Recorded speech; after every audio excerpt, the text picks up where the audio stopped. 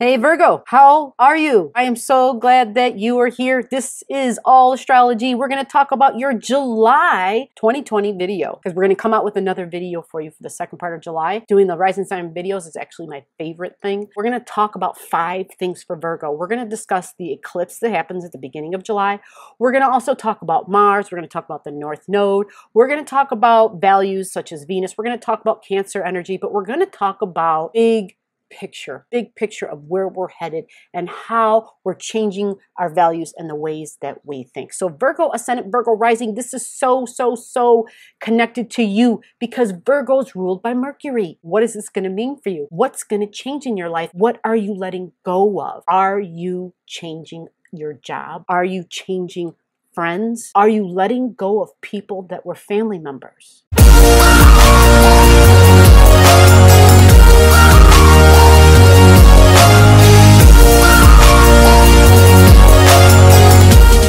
First look at the eclipse, 1338 in Capricorn. Find Capricorn in your chart. You don't have a chart, comment your digits below. I can get that to you. It's for free. Once we have a rising sign, we then can see where the energy is in our grid. And for you, Virgo ascendant, Virgo risings, your Capricorn energy is your 5th house. 5th house stuff, children, fun, joy, creativity, organized activities, having a good time organizing activities. This could be sports related. This could be taking betting and gambling, and all that fun stuff. Having a good time with your body, definitely being physically active.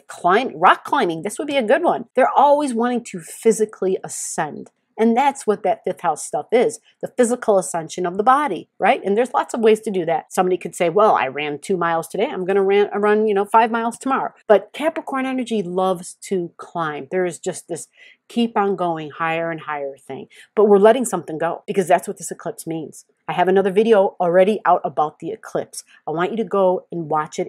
It's actually pinned right below this video. As soon as this video is over, go and watch that video because it gives you the bigger meaning. It gives you the macro also. And that's important because this one we're gonna find out specifically what the heck this means in your life, in your chart, and the cycle involved. This is a release. Capricorn, an eclipse, it's a lunar eclipse. So what happens is that the moon, right? The moon at 1338, the sun at the opposite side in your Cancer energy at 1338.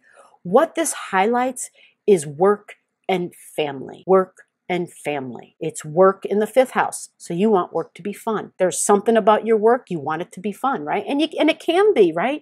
Getting involved with children, having a good time with them, maybe teaching sports, some sort of an organized physical activity with children would be perfect for Virgo ascendant, Virgo risings.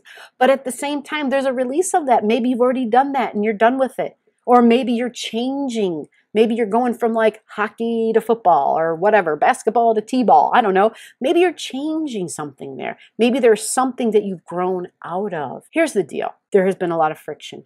And if you already haven't let something go, all right, if there's already this organization when it comes to children and this action that you haven't let go of, chances are this eclipse will do it for you if you already haven't let it go. Because what the eclipse does is it is this big light. It's this moonlight, right? It's like a flashlight and it shines it on something. And all of a sudden you're like, okay, I've been wanting to do this. I've known that this was getting it was becoming way more like work and less like fun for me. And I got involved because I wanted it to be fun. I volunteer my time and maybe it's not fun anymore. And so, this is just examples. And so we get to the point where we realize when the light shines, we realize, oh, that's the last straw type of thing. Doesn't have to be a big knockdown, drag out battle, but there's a realization. And this has been something you've been trying to, in a strange way, because you don't like to back down. This is what makes this tricky. Capricorn doesn't want to give up. Capricorn is like, no, I got to keep working at this. It'll work. It'll work. If we just do this, it'll work. That's Capricorn. But the full moon is like, no. And it's not just the full moon, by the way. It's a south node lunar eclipse. It's the south node energy. Okay, and a south node, you can't fight the nodes. So if there's something ending, let it end. Let it go. Walk away from it. You're going to see something better come along, something that's better for you that's going to come along, something that's going to involve your soul's growth. You've probably done everything you can do at this level. really, whether you realized it or not, you can't grow anymore at that level. And so there's this way we're going to go ahead and see something else. We're going to do something else. And so it could be a change in work. Here's the thing. This obviously, because it's an eclipse, that it's in Capricorn, and so the opposite side of it is home. And so your home, your Cancer energy is in your 11th house. Now your 11th house, being involved in group activities, this is a big deal because that is where your Cancer energy is, right? You like being in a group because it feels like family. So you're going to like to be in crowds, right? It just, you know, the bigger meaning of the Cancer sign, we always talk about it in the micro way, which is my inner emotions and my feelings. When you take Cancer energy and you expand it and you talk about a global expression of it, it represents humanity. It represents the public on a big way, on a big scale. And so it's like, but these are all my family. I feel good around them, okay? So there's this divine feminine energy at 13 degrees in Cancer. And this divine feminine energy at 13 degrees Cancer in your 11th house, it's a nice new beginning and understanding. If it's in your 11th house, this is internet, right? This is family with the internet, family within social media. This is, I can make a connection here, and I can make deep connections in those areas very easily. So there might be this juggling that you're going to be doing, and that's good. Juggling is good because number 3 is the Gemini energy and the North Node in Gemini, okay? So for you, Gemini energy, this is your 10th house. And this is job, this is ambitions, this is career, this is how you show up in the world. This is literally where you express your best. And if Gemini is there, this Gemini is among siblings, among my neighbors, among people in my community. But nowadays, because we have evolved, the Gemini energy also represents social media. You see the theme happening here? Social media, internet, right? The unity within the community, this whole thing of let's all band together and rise together. This is a big emphasis on that. This is about not just me, but we. Gemini energy is sales, is teaching, it's relating. It is still sibling energy as well, right? So there could be some awesome stuff that goes on when you connect with people that can feel like siblings. And these could be people from past lives. All of this is very real. Or you could say, no, they remind me of someone from another time, or they remind me of someone from my childhood. However you want to look at it, whatever works for you. These are just words. These are just terms. There's a vibratory energy that exists. So that vibratory energy knows no words. It doesn't need words. It's called a universal language. And when you learn what that universal language is, you understand that words really create division. And so we go beyond words. We understand more feelings and empathy and nurturing. And this is that Cancer energy. This is that 11th house stuff. And I love that you have Cancer in the 11th house because you have the ability to understand this in a really intimate way. This is your tribe. This is your community. Understanding the world beyond the world. There's this other unity, this other community, the CCC, you know, citizens of the cosmic community. Are you going to be a part of it? Virgo ascendant, Virgo rising. You can do it. You can be it. You may already be it. And if this goes way beyond for you, then that's okay. But just understand it's time for us all, not just you, not just me, but all of us. It's time for us to get beyond the physical, the material. It's time for us to get beyond form. Form limits us. When we see form, we make an idea right away in our brain. We put someone into a bucket and we say, oh, they're this, right? They're in this category. We like cookie cutter things because it keeps things organized and we feel safe, right? And so now what we're doing, what we're evolving into is we're evolving into the space where we no longer need to have categories, where we no longer need to have name tags. We no longer need to put someone in, you know, tightly into a gender or a race or a skin color thing, you know, or ethnicity, like you're this, you're that. It's beyond that.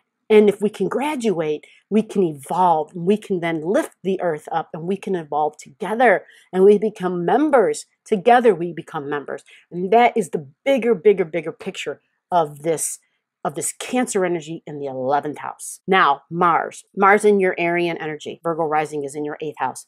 So when you have that there, the 8th house is deep energies. It's emotions, deep hidden emotions. It's emotions that you are aware of, that you know about, and you don't want nobody else to know about. Okay, because they're very private for you. You feel very vulnerable.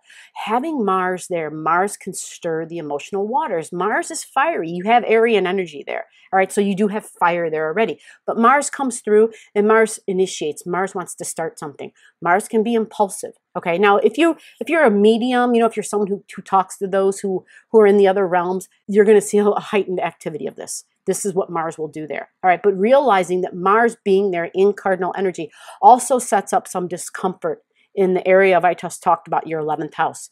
It creates test and stress. There's tension. And it also does this to the 5th house that I talked about. When I talked about the Capricorn energy and work and, working with children and, just it's going to add stress and testing. So if the full moon and that eclipse in your Capricorn energy didn't do something for you, and if you didn't make a decision, if you said, oh, I'm going to hang out, I'm just going to figure this out, I can work this out, you're being asked to let something go. And if you refuse to let it go, Mars squaring that energy is going to it's going to create, things are just going to get even more heated eventually. And let's just decide that, because we know Mars is impulsive, Mars wants to fight.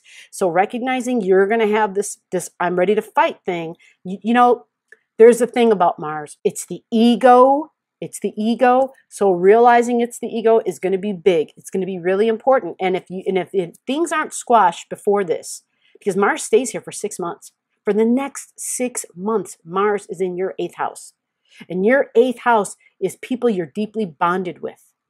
And yes, you could be deeply bonded with people who, like I said, who are out there. But starting new relationships, right? And it's squaring. This would explain why you don't want to start something new, right? The Aryan energy. But Mars is like, but we need to start something new. Be flexible. When you stay flexible, your Gemini energy, your 10th house, I'm going back to it. When you stay flexible, which means I can go left, I can go right. I like variety. Hone in on that variety. Hone in on the word experiment. I'm just trying this and I'm going to see how it works out for the next 6 months. Everything is an experiment. Consider it an experiment. Consider yourself like the mad scientist and you're like, okay, I'm in my laboratory and I just want to see. I'm not saying this is a definite. I'm just testing the waters. I just want to see. I'm at the buffet. I want to take a little bit of this, a little bit of that. I want to take a little bit of everything so I can see what I like the most. And then after I've done that, I have to see how it agrees with me. Right? It's just not that simple of, oh, it tastes good, therefore it is good. It's not that simple, Mars. It's not that simple, Aries in the 8th house, because that's what they do. They are very impulsive and they're short-sighted in their thinking. They don't think things through and they don't consider others. They don't know how to be balanced and fair. Okay, so realize that and that will get you very far. But remember the goal. The goal is to let the soul control that Mars energy. Remember, Mars is the ego. Let the soul control.